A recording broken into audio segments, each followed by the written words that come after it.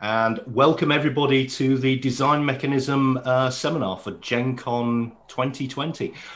We've got about 30 people here, which is absolutely fantastic. This is, I think, the best attended Design Mechanism panel at GenCon we've ever had. We had a couple of people a few years ago, the last time we were there in person. So obviously online is the way to go from now on. And those of you that are sort of signing up for GenCon things, I hope you've had a great convention so far. I've run a couple of scenarios over the past couple of days. I've got one tomorrow, and it's been great fun. It's worked sort of really well. So welcome to everybody. I've got various people sort of plodding into the waiting room. One of my group from here in Grafton is just joining. Welcome to Eric when he sort of gets on. And I've sort of got a very loose agenda for what I want to sort of talk about here. I'm going to start off with some introductions to the Design Mechanism team, because I think we have just about everybody that works regularly with Pete and I. So I'll introduce them to you in a moment or so. I want to talk about, what sort of year TDM has had, the things that we've produced, what we're looking forward to for the remainder of the year, and then sort of look ahead for some releases for next year and beyond. Talk a little bit about some of the gateway publishers that are starting to produce things with Mithras, and then talk about some of the other products like Casting the Runes and Leoness. Lots of you submitted some really good challenging questions via the message board, which I've taken a note of. We're not going to have time to get through all of them, I'm afraid, but we will get through absolutely as many as we can. And I'm going to invite the different members of the TDM panel to help with those answers or answer some of those. There are some questions that actually I'm really not the best person to do the answering for. So without further ado, let me introduce the TDM panel. And this is actually as they appear on my screen. So we have Brian Pivick. Brian is our managing editor, and he's responsible for all sorts of editorial stuff that we do in Design Mechanism. So Brian, anything you'd like to say in your defense? No, it's been a great time working with Laws and Pete over the years. I've had the opportunity to look at a wide variety of content that we've produced, and no, it's just been a good ride, and I'm looking forward to many more years of editorial. Excellent. Thank you, Brian. And after that, we have another member of the editorial team, which is Carol Johnson. And Carol has done lots of editing on a whole range of books over the years with us. So Carol, say hi and anything you want to say. Hello. I also have been working with you all for quite some time now, and very much enjoy helping people to bring their ideas to fruition. To do the best possible product out there, and there are amazing things out there. So it's been a joy working with you, and I hope to work with more of you. So. You absolutely will. Thank you. Next on the list is Mr. Peter Nash. Well, being the silent partner of the business, I'm going to remain mostly silent. It's very late here, and I'm kind of half asleep already. So I'll let Loz do the talking because he's much better at it than me. Right, you want lots of questions about Mythic Greece now? No. The gloves are off. Next across, we have a special guest with us, and this is Mike Larrymore. And Mike, I invited specifically along because he is the main author behind one of the projects that we've got coming up. And there's actually a question about it that's been posted to the forum. So, Mike, don't say too much, but do say hello to everybody. Hello, I'm Mike Larrymore. I'm a relative new addition to Design Mechanism, and I appreciate the opportunity to be here tonight. Thanks, Laws. You're welcome. Next up that's appearing on my screen is Ian Inwills Wilson, and Ian produces the fabulous Mithras Matters podcast for us, and he did so many videos now of live plays and rules examinations. I've completely lost count. So Ian, please say hello. Hello everyone. Yeah, it's late here as well, so I just finished like everybody else GMing for the night, so my eyes are popped open at the moment, but it's lovely to be here, very much so. Wonderful. Thank you so much. The next person that's popping up here for me is Mr. Rodney Leary, our classic fantasy line manager. Rod, over to you. Hey, how you guys doing? It's great to actually be able to see a lot of you guys. I haven't met a lot of you officially before. As he said, I'm the classic fantasy line manager, and I oversee the production of all of the adventures and supplements, and currently working on the Unearthed Companion. Wonderful. Thank you, Rod. And last but by no means least, we've got the latest addition to the team. But for many, many years, the art direction has kind of floated around that various people often meet, which is not necessarily a good thing. But we now have a dedicated art director. And this is the incredibly wonderful Sophia Connor. Sophia, welcome officially to the TDM team. And over to you to say a few words. Well, I've joined the team fairly recently, but I have been working with TDM for about 18 months on a major horror release, which is, I'm sure we'll be talked about later. My job is to commission the artists, chivvy the artists, chase the artists, tell the artists off, make sure they do their work on time, and also design the general look of the imagery that appears in TDM books. I'm doing a fantastic job as well. So busy working on Mythic Babylon and wrangling artists, which we've done a fair amount of over the past 24 hours. Yes. More of that later. Yeah. So I think that is everybody that we've got on the TDM team. So thanks everyone for staying up late and joining us. And what I wanted to sort of kick off with was a little bit about the kind of year that we've had and what we can look forward to over 2020. We've not had that many releases out over the year, but what we have had have been big ones. The main product that we released was Leoness that came out on the 1st of May. Been incredibly well received. It spent, I think, 3 weeks in the top 10 on DriveThruRPG, and at least a week and a half of that was at #1. Which was a huge reward for all the hard work that went into such a big and complicated book. It was a labor of love for everybody that was involved with it. It was a lot of hard work. It was a lot of effort and time spent, but it's one of the more satisfying projects that we worked on in the way that it came together. It needed surprisingly little mechanical editing to bring stuff into the format that you see. It's one of those books where the quality of the writing really, really shows through. And it does the subject matter such justice that John Vance has sent not one but two dedicated words of praise about how his father, Jack Vance, would have loved to have seen this in print. And that to us is the highest accolade that we could wish for. So Leoness has kind of taken up most of our time in getting it ready for publication this year. But there's been a couple of other things that we released too. We released another in the combat modules series, which are designed to sort of help people get to grips with the nuances of Mithras combat, and that was called Take Cover. Also incredibly well received. We've got another one that's on its way that the writer Dan True has just sent through to us, so there's going to be more coming up for that. We also released Miros Doomed, which is a campaign that Pete's first produced for Phoenix magazine in Sweden and was released over a series of different issues.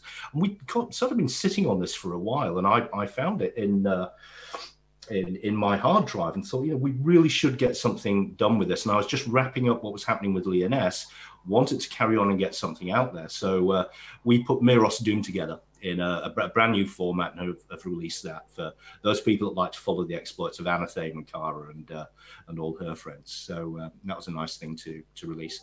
And aside from that, the other thing that's taken up a fair amount of time has been Casting the Runes, which is not a Mithras game. It's based on Gumshoe, but it is based on an author that myself, Pete, Soph, and the writer, Paul St. John McIntosh, hold in huge esteem, and that's Montague Rhodes James, M.R. James, who really developed the format for the quintessential British ghost story, you know, the kind of ghost story that's been made famous from the Edwardian period all the way up and is still enjoyed by millions of people today. And the Gumshoe Casting of the Runes is a fantastic evocation of M.R. James's work, the Edwardian period, and the sort of seminal ghost and supernatural writing that was coming out of that time. So it's not just about M.R. James, it's about Arthur Machen, it's about Lytton Strachey, it's about Algernon Blackwood, all these seminal writers that were influential on people like H.P. Lovecraft, Robert Bloch, Ramsey Campbell. And Ramsey Campbell actually contributed the foreword to the game. We were thrilled that he wanted to contribute to it. So we kickstarted that one at the start of the year. That's taken up quite a lot of time. I'm sending the print proofs off to the printer hopefully tomorrow. So we're kind of on track despite COVID and so forth. And that will be on its way to backers, I'm hoping, around September, October time. So that as well has taken up a fair amount of energy. Other things that we can look forward to throughout the rest of the year. There's one release that we've been doing a lot of work on, and Sophia has done a huge amount of work on it, both the layout for it and the art direction for it. Carol worked on this one as well as the chief editor, and that is Fiora Cheetah, which is written by Alex Green.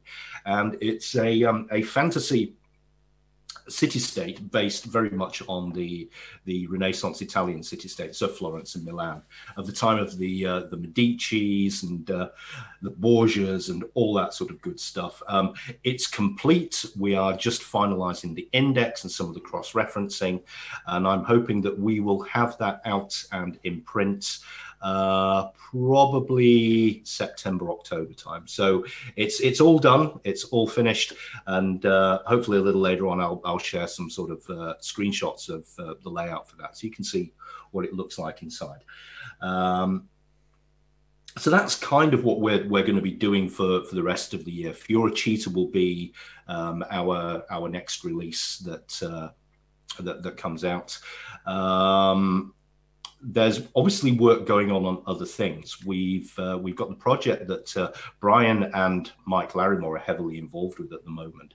That's currently going through editorial, and I'll let them talk about that. We also have Mythic Babylon now well into production, which has been a long way to text. We've started the layout with some of that. The art direction has begun. As Sophia and I were saying, we've sort of been wrangling artists over the past week, but we've got some really good contributors to that book, and we're looking forward to that coming out. That won't be out this year. There's just so much work that goes on there. There's no way the artwork will be completed by the end of 2020, so it's going to be a major release for 2021, but it's going to be a big book. It's going to be I think visually impressive, and the amount of detail that's gone into the research of it is phenomenal. Chris Gilmore and Paul Mitchener. Paul has worked with us before on a couple of projects. Chris is a first-time writer, but he's got such a love and detailed knowledge of Mesopotamia, the Babylonian period, Akkad, and all that era. It really comes through in the quality of the writing, and even in the art direction, which is some of the most complex and challenging that we've had to deal with. But it's all going to be well worth the wait. So that's kind of on the standard Mithras and our mythic side. There's a couple of other projects that we're sort of tidying up. We've just finished editorial work on Mythic Polynesia, which is, I think, will blow people's socks off. Wouldn't you agree, Brian? He's on mute. There we go. All right. Yeah, no, that one was a pleasure to edit, and it was exciting because that's an area that doesn't really get a lot of attention in RPG. Absolutely. So yeah, I'm excited to see that one come out. Mythic Polynesia it's a Mark Shirley opus. Those of you that have been sort of following what we've been doing will know that Mark wrote Mythic Constantinople for us. He wrote the Waterlands scenario for Mythic Britain, did a fantastic job on that. He's doing some more Mythic Britain for us. He was a major contributor to Lyonesse, and Mythic Polynesia follows in that wonderful writing style that he has, and his ability to convey immense amounts of atmosphere and factual historical detail very concisely and very readably, and that's a real strength of his, and it's a real talent, and it's a joy to work with his manuscripts. Whenever we get something from Mark, we're always pretty excited. other things that are going on. I'm actually going to pause and open a can of beer and replenish my official Minlister glass here. And I'm going to let Rod talk a little bit. Sorry to drop you in it, Rod. But Rod, talk to us a bit more about what's going on the classic fantasy side, because people always want to know about what we're doing on CF and what's in the pipeline. There's a lot of things in the pipeline. As I said, I'm in the process of finishing up the Unearthed Companion. That'll be followed by The World of Greymore, which will be getting its own separate book. That'd probably be toward the end of next year, being realistic. As far as adventures, there's a ton of them in the pipeline. I'm going to throw some titles at you relatively quick, but The Lost Temple of Set will be the first one coming out. Trouble in Nevermind, The Danger at Dunfell, Last Gift from Atlan, The Star Prophecy, Sky Tower, and The War on Twilight Peak are all adventures that have been turned into me that are all in various stages of development. And then I have a bunch of things planned for after The World of Greymore comes out, typically smaller supplements, one dealing with witchcraft and alchemy, one with psionics and psionicists, as well as psionic monsters, and lastly, one dealing with chaos, which is good. And each one will include a brand new character class pertaining to it. The Chaos one will add the Witch Hunter class, for instance. So that's some of the things that's planned for Classic Fantasy over the next probably 3 years, being realistic. Thank you very much, Rod. Are we releasing Nevermind twice? Oh, skip that one. Nevermind's out. Outdated paperwork. Never mind, not a problem. So there's a heck of a lot that we've got in the pipeline. We, as Rod says, we've actually got more than enough stuff to keep us going, I think, very comfortably for the next 3 years or so. So lots and lots to look forward to.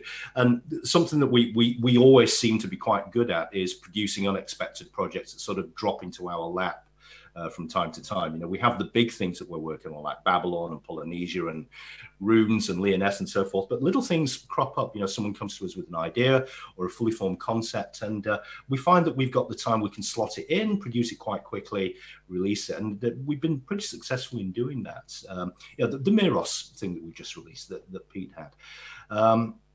So a lot of stuff that's kind of going on, certainly a lot on the Mythics range. One of the questions that I think that Mike, Vile Traveler, asked about was what's happening with Luther Arkwright.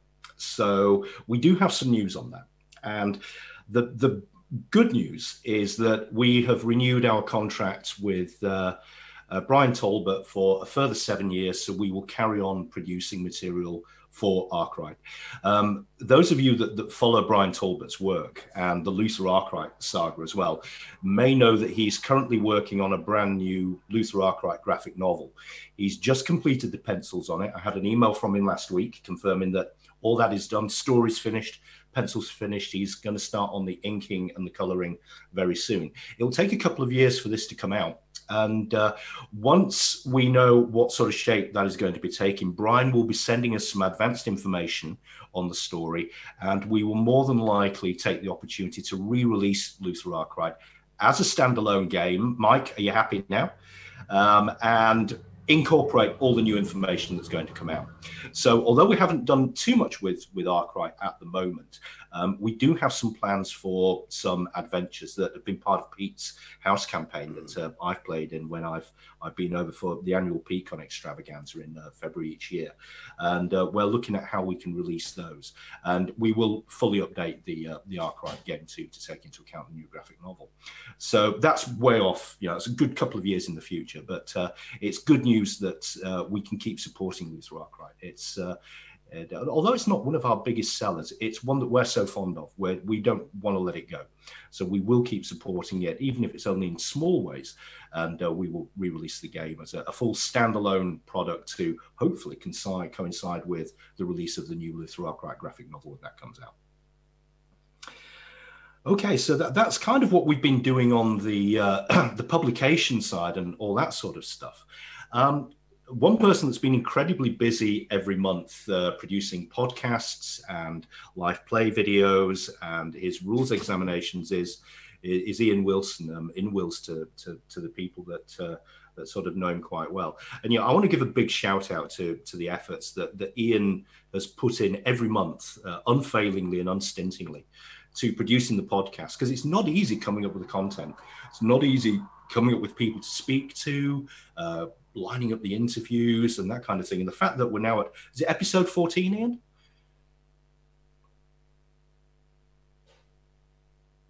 I think you're still on mute. Yeah, 15. Episode 15 came out today. 15. That's 15 months worth. Yeah. You mean you haven't listened to it yet? I've not had a chance, no. But I've been gaming since about 11 o'clock this morning. But I will. And it's the podcast itself has 4,864 downloads for total throughout, because it's been going roughly for just over a year now. So that's really fantastic, really good news as well. And thank you to everybody who comes on the podcast. I really do appreciate it. And it's been lovely interviewing you and having chats with you as well. And we really do welcome people coming to us with ideas for the podcast. Either go directly to Ian or come through myself or Brian or any of the team that's on here, and let us know if there's anything you'd like to see, or if you think you've got something you can contribute. Maybe you've had a really memorable campaign that you want to talk about, a Mithras campaign that really meant something to you. Anything like that, anything to help broaden the content and really help make Mithras matter, which is the theme of the podcast itself. So it's great work. I'm hoping we're going to have another 15 episodes over the course of the next 15 months, and you're doing a fantastic job, Ian. Please keep up the great work. And anybody that hasn't listened to the podcast, rush out and go and listen to it. We will be putting a dedicated part of the TDM forum aside just for podcasts, because it's not just Ian that's now producing one. Bill Haja and Raleal are two of our ardent sort of fans and supporters. They have their own podcast that they've launched as well. So Bill, I don't know if you want to talk a little bit about what you and Raleal are doing there. If you do, the floor is yours. I don't know. Doug, if you want to say something, you're usually better talking. We've got a few ideas. I think coming up we might do something. What do we do? My mind's actually gone blank.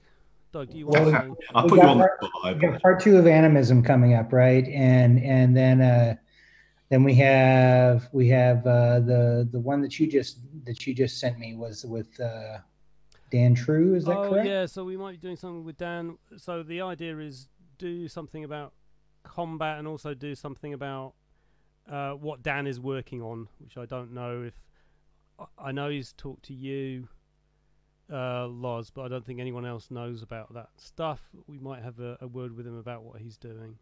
Oh, Carol knows about it because she's edited it, so it's no secret that Dan True has produced a supplement, which again is one of these fantasy city ideas that we've sort of been messing around with, very much like Fiora Cheetah. This is based on the Hanseatic League states of the sort of the late Renaissance, 16th, 17th century period, and it's called Gueldon. It's got a very, very different atmosphere to it than many of our other books. So it's not one of our mythics range.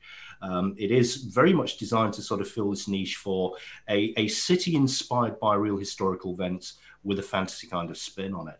And really, it's been trying to find somewhere in the production pipeline to be able to put it in. But now we've been talking about it, it kind of commits us to making sure we do something with it. So all the work that Carol has put into to helping get Gueldon together, and all the work obviously that Dan has put into it, it will come to fruition. And I think we'll probably see that coming out probably slyly slotted into the production schedule somewhere during 2021. Can I just have a brief interjection and say thank you to you two for your in-depth analysis of Monster Island, because you two were really starting to dig into the various layers and depths that I wrote into that supplement. And it was fascinating to see what you discovered and what you didn't discover. So it was lovely for me to hear people taking it as serious, piece of work rather than just yet another sword and sorcery bog standard setting. So thanks, guys. Yeah, thank you very much. You're welcome. We enjoyed that one a lot. I think we do the podcast, and frankly, sometimes I think it's we just like getting on and talking about Mithras for an hour once a month, and sometimes it's not an hour; it's more like 2. So we really do enjoy it, and thank you very much for writing it. Yeah, it's. I think Doug, I can't remember your phrase that you used, but it's something that you can keep going back to, and it still reveals itself. Every time you go back, there's something there. So, yeah, Monster Island is certainly a big favourite of both of us, I think. It's a lifetime's worth of campaign in a single book. You can tell. Yes. Yes. And he's been showing that for us over and over again. So.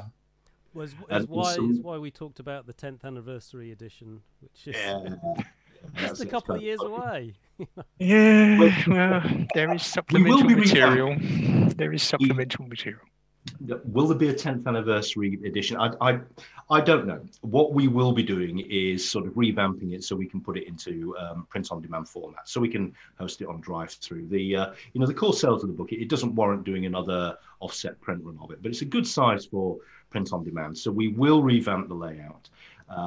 If there's any odd bits of things that we can sort of add in there to sort of boost up the content, we will look at doing that as well. But to sort of satisfy Hanu's curiosity, there is some more Monster Island coming out. It's not written by Pete, it's not written by me, but it is written by John Holmes, who's Antolon here on this Zoom meeting, and Brian has just finished editing the manuscript. So, John, I don't know if you want to say a couple of words about Bird in the Hand. Good, whatever time it is in your respective zones. Yeah. Wake up, John. Yeah. I'll just try. Thank you, Loz and Brian. Good to see you in the flesh, almost. So, Bird in the Hand is hopefully, and I said, it's hopefully quite a long and challenging adventure. Certainly, I found my players certainly went off in a number of directions I hadn't anticipated. I think Loz and Brian did mention a few times it appears to be a little bit dangerous, perhaps deadly now and then, but it's Monster Island. Yeah, it's Monster Island. It's got a high body count to it. Yeah, and that seems only reasonable, I felt. So I'll see. I think I'll wait until it goes through and comes out, and I'm hoping it will be something worthy of what Monster Island is, which is just a brilliantly deep and lovely campaign setting. And the one regret, perhaps, I did not put in the proper Harryhausen skeletons. So that will be the job for the next one, because that is the way skeletons should be, after all. Oh, absolutely. Nobody can beat Harryhausen when it comes to anything fantasy monster related. He's still a massive influence on everything that we do. Brilliant. Shield 80% and swim 0. Yes. And thank you for the opportunity. Actually, my principal objective was just to give some more love back to Monster Island, because it's it's worthy. Thanks, John. Yeah, thank you, John. Yeah, it's going to. I'm really looking forward to bringing it out. So I know again it's been one of those things. It's been a bit of a slog, but we got there, and thanks for sticking with us. So what I thought I'd do for a couple of minutes, I'm just going to share my screen, and I'm just going to show you a little bit of a couple of things that we're working on at the moment. I thought I'd share with you the template for the Mythic Babylon layout that we've been playing with. I know Sophia will want to see this since she's managing the art for it. I didn't get my act together, Sophia, and I didn't download any of James's artwork to share. So maybe I'll sort of do that afterwards and send out a link to people who participated in the meeting. So let me just share my screen and give you a quick look at what we're working on for it. So do let me know when you can see this.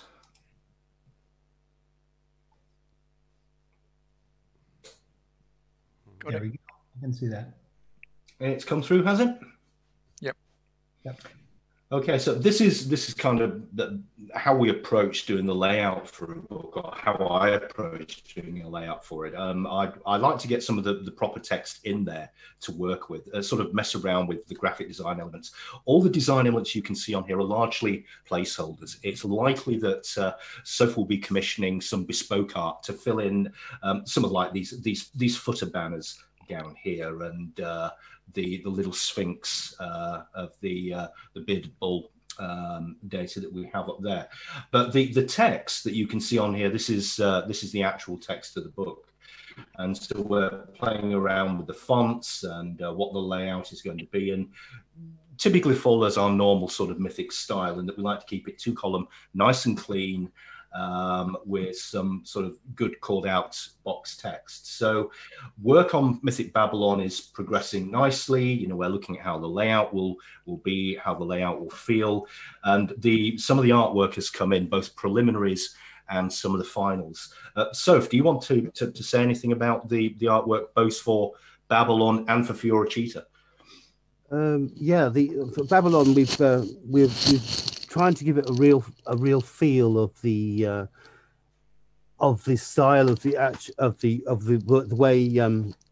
way the cities of that period actually appeared, and their dress and artifacts and so forth like that. So it won't look like a standard fantasy art, shall we say. Also, there's loads of amazing bestiary of the monsters of their incredibly rich and horribly nasty mythology, plague demons and goat-headed whatsits that come and get you in your sleep, and there's all kinds of nasties, and we're developing a very trying to make them look different, shall we say. There's going to be one artist who's doing most of the work. He's new for us, but he's done a lot of that kind of thing before. He's developed quite a unique evocation of the period, which I think people are going to enjoy. You know, this isn't This is not a dry version of it, but like, with the amps turned up to 11, shall we say? And threaded kind of throughout the whole of Mythic Babylon are Hammurabi's laws, which are real. If you know the period, there are real edicts that sort of were created by Hammurabi, one of the first kings of the Akkadian Empire, and he sort of laid down how the city and the state were meant to work together, how people conducted themselves, how law would work, and it really was sort of the birth of the template for a constitution. And we've got these threaded throughout Mythic Babylon, illustrating different parts of the backgrounds of society, the laws, and so forth. And of course, there's actually laws on how you deal with sorcerers and demon worship and all that kind of thing in there. So it's an absolute gift. Wow. Considering how nasty the demons and the sorcerers are, that seems fairly reasonable. You've got to clamp down on them. Absolutely. Okay, I'm going to flick over here to Fioricita, which is the one that we were just talking about, that Soph has sort of been working on. So we're sort of indexing this book. The artwork's a bit pixelated because these are placeholders. It's quite a big file, so you can't see the artwork in all its glory, but it's a single artist again that's worked throughout this.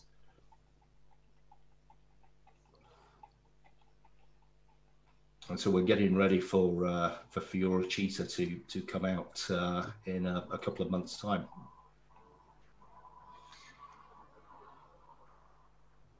Okay, back to me.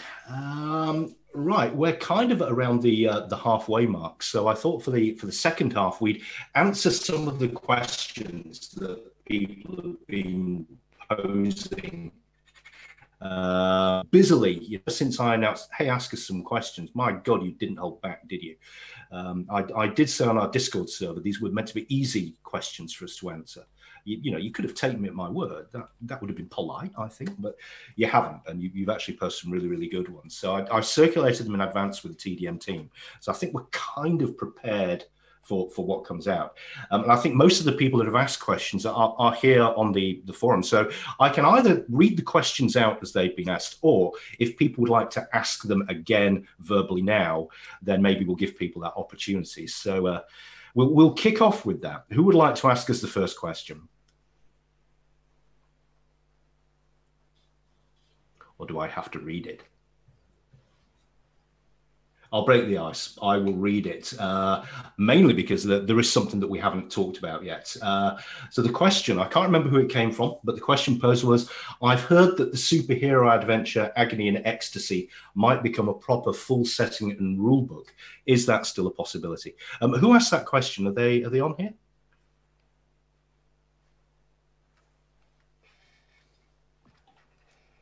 I've just noticed we've got some people and I haven't admitted. Oh my God.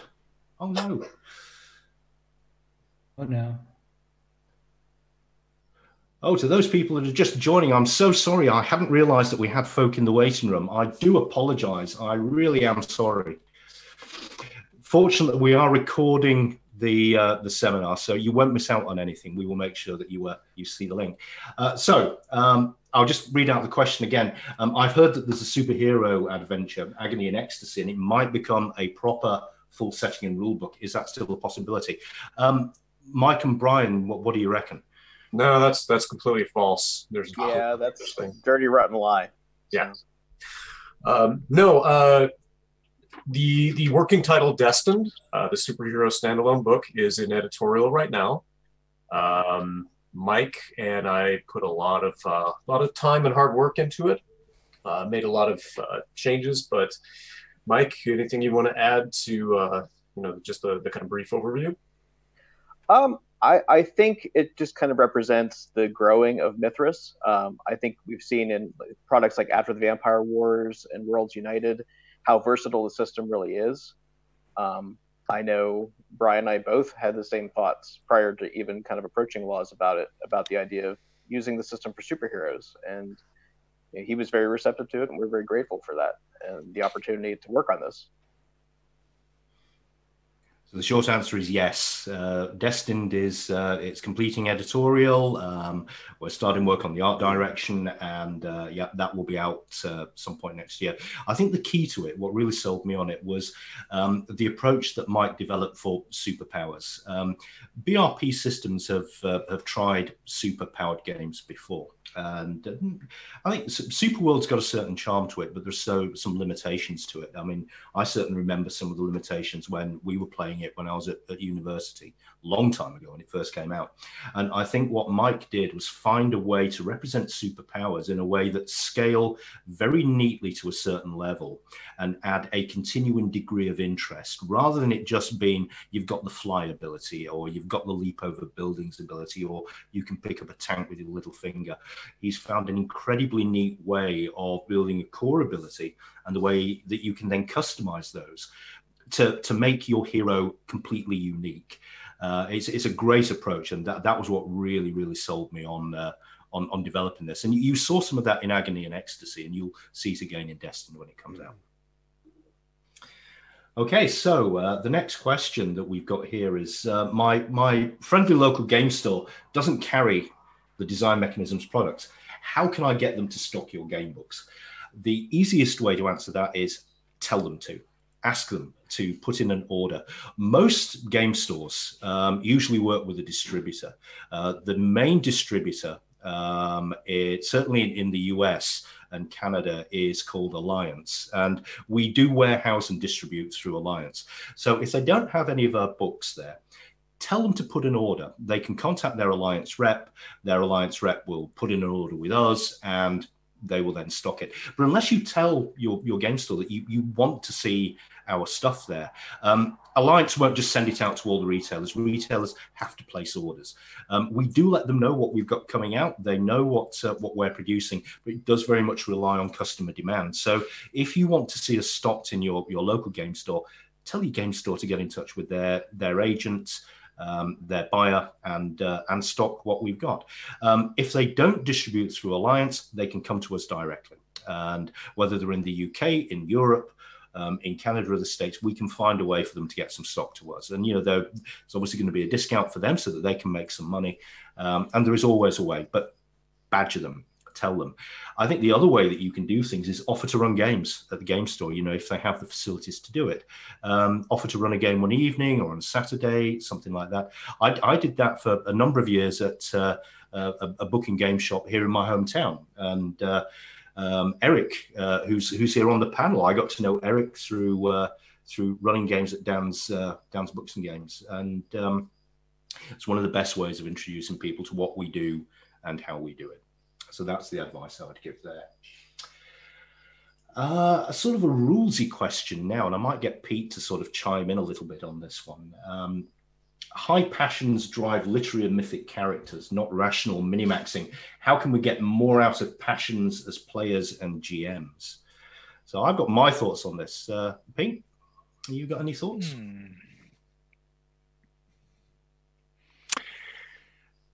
It's a difficult one because it depends on GMing style to a certain degree and how often passions are used. If your GM doesn't really use passions very often, perhaps you can suggest as a player, can I use my passion to help me do this, or as a substitute for making a willpower check there.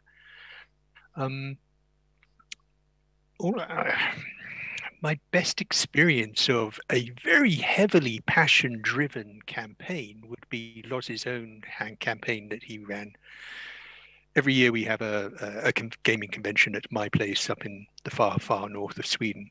And we basically sit isolated by snow and ice for a week, solidly gaming.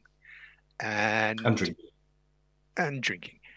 And he ran his Mythic Britain campaign on us as guinea pigs.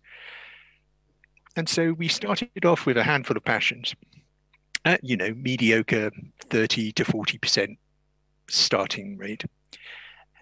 I think within the first couple of days, we had tripled the number of passions we had, because almost every single piece of conflict we entered into, Loz would say, well, how do you feel about that? And, depending on what people answered, saying, right, have a passion, blah.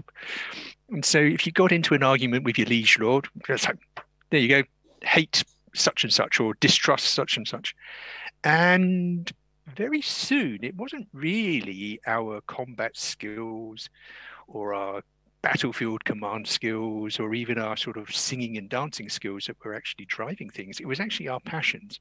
And the passions became one of the, if not the key part of the campaign.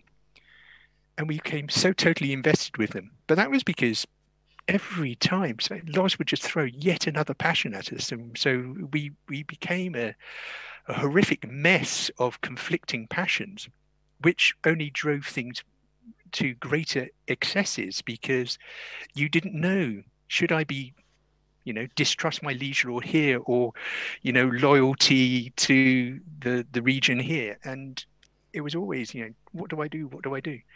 And it was making us, really stretching us in terms of role playing. So I don't really have much in the way of advising how to drive a campaign, except make them the center and focus of the campaign. Loz? I think you're right. It depends very much on GMing style. I love them, and the Mythic Britain campaign was probably the epitome of me really ramping those up. In the campaign, the whole thing went to war. There literally was a war because a passion roll was fumbled. And that resulted in someone blurting out something that they were desperately trying not to say. And that triggered a whole series of events that affected the campaign all the way through. My advice would be, understand what you can do with them. They're not meant to make you behave in a certain way. They're meant to challenge your behavior. They're meant to make you think about how you're role-playing and how your character views the world, how they relate with other characters and non-player characters as well. So my advice is embrace them. Don't overuse them. Don't do what I did with Pete in the Mythic Breeding campaign, which was sort of trying to play test, and we really did get invested. That's not to everybody's style and like, but do try them out. And if you are going to use them, do make them central to the campaign. Quite often, it's very refreshing to play something through with passions rather than resort to the combat rules. And so they're my favorite feature of Mithras, and I do use them a lot, and I always try and encourage other people to use them. So I hope that answers that. I think John, you asked that question, but I hope that helps in some way. And I think you saw some of that when you played in my Leoness playtest game as well. Yes, thank you. It's just trying to get players to really embrace their passions. That's what I'm trying to get them to do, really. Okay, from the game master's perspective, have a good understanding and a good memory of what your players' passions are. Maybe make a list of them behind the GM screen, and every once in a while throw something at them till it becomes, habit. And maybe once, if you and do it as a benefit in their favor. Okay, oh, you have such and such a passion. You can add 1/5 of that to this next roll because of this. So, throw it out as a positive thing in their favor, and then they will start to engage with it more when they see. That's a horrible way of looking at players in some ways, but they like having advantages. Then, of course, 5 minutes later, you use it as a hindrance against them. Thank you. Brilliant. Cheers. Okay, so let's see, what else have we got on here? I'd love to see some more guidance on adventure and maybe supplement pitch and writing, particularly with design mechanism and Mithras in mind, do's and don'ts, and basically what you feel the company, we the company, feel that people are looking for. We love seeing submissions. We love seeing submission ideas. I think there are a number of things that we certainly look for. First of all, a very good pitch. We get a lot of people with ideas that really don't go anywhere, or ideas that they've been done before. And there's nothing new in role playing. All the best scenarios have been thought of, all the best scenario ideas have been done, but you can do things differently. So what I would encourage is that you think very carefully about what it is you want to approach us with, and really work on the pitch. It needs to be compelling.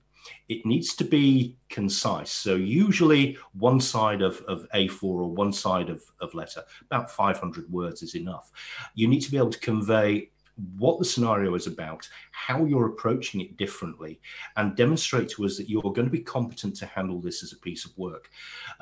People think that writing scenarios or supplements or campaign books is easy because it's something that we all love doing. We love playing role-playing games. We love reading them. My God, it's hard. It really is. The number of people that come to us and we contract to do something that actually don't complete it is relatively high. The fallout rate is, and even with some professional writers that have been doing this a long time, they realize that they can't meet the deadlines, they can't make their original concept work. So it really is a challenging piece of writing. You do need to be sure that you can do it. So try it out personally yourself. Write up some adventures for yourself as if you were writing them for publication. Look at things that we've published, study how they're put together. Think about the way language is being used. One of the things that we try and editorially remove from a lot of our things is the passive voice, which is the characters will see this, the NPCs will do that. We try and eliminate that. It should be active all the time. So the characters see the monster, the NPCs do whatever it is they're going to do. So look at the styles that we use and the way that scenarios are structured. And if you want to submit something to us, send us a pitch, send us 500 words, really think about what you want to convey, how you want to convey it, and what it's going to do. What is it going to tell? What's the story like? What's the engagement for the characters? And what's the engagement for the non-player characters? It's a tough call. It doesn't mean you shouldn't have a go, but it does mean that you need to be aware of what you are in for. Now, if we like a pitch, we will probably ask you to develop it a little bit more. So we'll ask you to send us a sample chapter, or maybe expand on the outline so that we get a better idea of what sort of size this piece of work is. Is it going to be a 16 or a 32-page scenario? That makes a lot of difference in the work we have to put into it. Is it going to be a campaign book? You know, are you recommending a very large piece of work that could take a couple of years to come to fruition? So you have to understand how long it can take for these things to develop. You need to be patient as well. Although you might be able to write a scenario in a couple of months, don't expect us to be able to work at that pace. We've got a lot of things that we're currently working on. It can take anything up to 2 or even 3 years for a book to come through the pipeline. Mythic Babylon, Chris Gilmore has been working on that since 2012. And that gives you a good idea of how long it can take to develop a really detailed source book. We've been editing it and working on the art direction for pretty close to a year now. And we're only just beginning to sort of get it into the final production stage. So it is a long haul. A book like Leoness took us 2 years to write, and that was all experienced writers that were doing it. So understand that there are certain pressures and expectations on you as a writer, certain things we are looking for. And we don't mean to be personal if we kind of take your work apart and suggest criticisms. It's because we've done this so many times before. We know what works. We know what works for us. We know what we need within the company structure and the way that we develop our Mithras products. So listen to us and work with us. If we ask for corrections or changes, don't take that personally. It's for the good of the product, and it will help you develop as a writer. I don't know, Brian, Carol, anything that you'd add to any of that? You see just as much of all of this as I do. I'm happy to say a couple of words about that. Yeah, it's with that pitch. If you're excited about it, we're more likely to be excited about it. So focus on that excitement. You know, don't just try to come up with an idea to have an idea. That's a trap. You know, you don't just want to do something that's going to please a whole bunch of people because you think it'll fit into a market. No, come up with something that really excites you because we can work it out from there. But if there's no core of excitement, there's no really good idea. Also, that working with people, we're here to try to bring out your idea in the best possible way. So it's a yes and situation. You know, we're always trying to add to it. We're not taking away from it, even if the criticisms seem harsh or very different. It's a give and take. At least that's how I look at it when I talk to people. You know, you always have a voice, but we have the experience to say, well, sometimes we're going to need to tweak it a little. You know, we know a bit more about that big picture, and that's what we're trying to share with you. So just bear that in mind. You know, we're here to help. Absolutely. We're not too scary. No, not too. Well, Brian is sometimes, but he tells me off. So, you know, I have to work with it. And Carol tells me off as well. You know, you've been a dick, Loz. Stop doing that. No, okay. No, I don't have anything. I think Carol hit the nail on the head. Yeah, if you're passionate about what it is you're writing about, then it's going to come through in the writing, and that makes our lives a lot easier as well. So. But do contribute things. You know, the things that we want to see, certainly the things I want to see, are things that support our existing product lines. Love to see some Luther Arkwright coming through. Scenarios for after the Vampire Wars, Worlds United, Mythic Britain, any of our Mythics range, anything that supports, even if it's only a 16-page adventure, a write-up of something that you've played. If you've got that passion for it and you really want to try your hand at it, we're here to help and sort of encourage you. Those are the things that we really, I certainly really want to see. That will catch my attention a lot more than sort of a generic fantasy thing of the kind that we occasionally put out. I'm really going to be interested in seeing our line supported. And that goes too for Destined and some of the other things that we've got coming up. Okay, so one more question from this list. I'm going to open it up to the floor if anybody else has any questions about what we've been talking about or specific questions for members of the panel here. Can you talk a bit more about the process with regards to the Mithras Gateway licensing versus having it published by TDM? So the Mithras Gateway license is the ability for you as an independent creator to put something together using the Mithras brand, using the Mithras rules, whether it's Mithras Imperative, our free rule set in their entirety, or using bits and pieces from the core rules that you self-publish. You can sell it.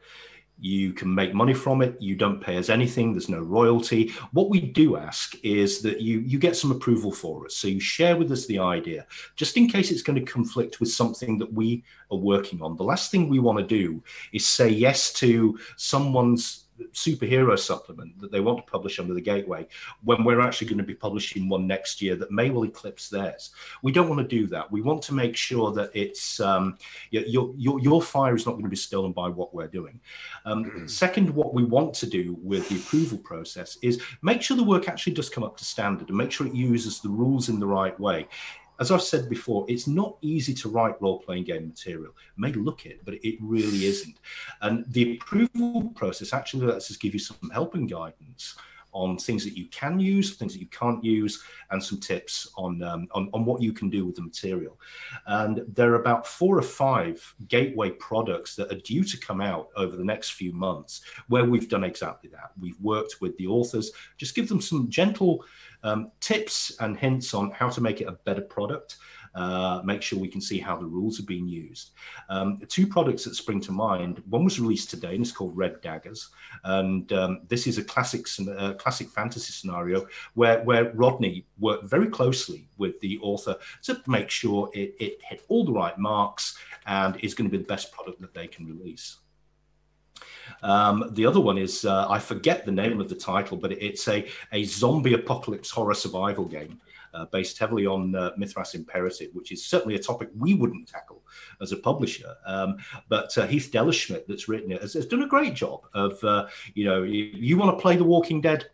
There's the Mithras version of The Walking Dead, or Mad Max versus The Walking Dead, or however you want to phrase it. It's a beautiful little game. And I think kind of the epitome of it for us was Clarence Redd's M-Space and Odd Soot. Clarence had a very clear vision of what he wanted to do with a science fiction BRP game. He took Mithras Imperative and he molded it in the right ways, bouncing ideas off myself and Pete for how we could put that into practice. And he's done a fantastic job, and it's been incredibly well received. M-Space is its own thing now. It's fully standalone, and I'm really proud to be associated with it. And equally so with Odd Soot, which is another science fiction take that Clarence came up with. Completely weird concept. It's kind of Edwardian Cthulhu mixed with a sort of an almost steampunk ethos, and it's not even really kind of that. It's very difficult to describe. Wholly original, looks fantastic, and it's got a steadily growing following. So the Mithras Gateway license is here to facilitate what you want to do as a fledgling independent publisher. We ask to look over the idea just so that we can help with it and we don't contradict it, and make sure certain standards are met. We don't want people putting in there anything that could be potentially harmful or contentious or infringe on someone else's IP, which is actually very easy to do quite inadvertently. So it's there to act as kind of a safety net. How does that differ from publishing with Design Mechanism? Well, if you publish it under the Gateway license, you take all the glory. You keep all the royalties, all the payments. You can make your name for yourself, just like Clarence has done with M-Space. You can sort of forge your own section of the market. If you work with us, then we are buying the rights from you. And what we're doing is working very closely with you, which we don't necessarily do with the Gateway side of things, through the editorial stage, the art direction stage, to make sure that the best product that we can produce as a company is coming out.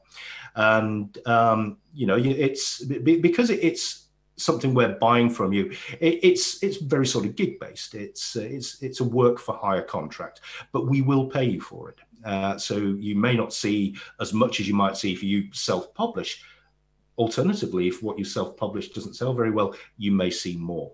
And of course, if we like what you've written, there'll be more work for you, and we'll invite you to work on other projects. That's how Mark Shirley works with us, Alex Green, the writers like Darwin Martin on the classic fantasy side, people that are beginning to work, and Mike Larrymore as well. You know, they've all come to us with ideas that we've published, and there's more work coming through for them. So those are the key differences between working directly with TDM and publishing and using the gateway. It depends on what you want to do and get out of it. Okay, we've actually got through most of those questions. We're actually on the 8 o'clock hour, which is where we should call a halt. If people do need to drop off, then obviously please do. And I would say thank you very, very much for coming along to the seminar, for supporting us, for all the kind words that we frequently get, and your continued, it means a hell of a lot to all of us. It really does. We wouldn't do this if it wasn't for the opportunity to work with people like you and have these kinds of conversations. We do it because we love what we're doing, and we've got a great supportive fan base. We want to keep that growing and sort of keep you with us on this journey. But if people want to sort of stay and hang out, I'm more than happy to go and grab another beer, turn the recording off. And if people want to hang and chat and shoot the breeze with me and anybody else that wants to stay on, I'm more than happy to do that. So officially, I'm going to say thank you very, very much on behalf of Brian, of Carol, of Pete, of Mike, of Ian, of Soph, of Rod. It's been wonderful talking to you. Have a great GenCon, have a great weekend, and stay healthy and safe, please.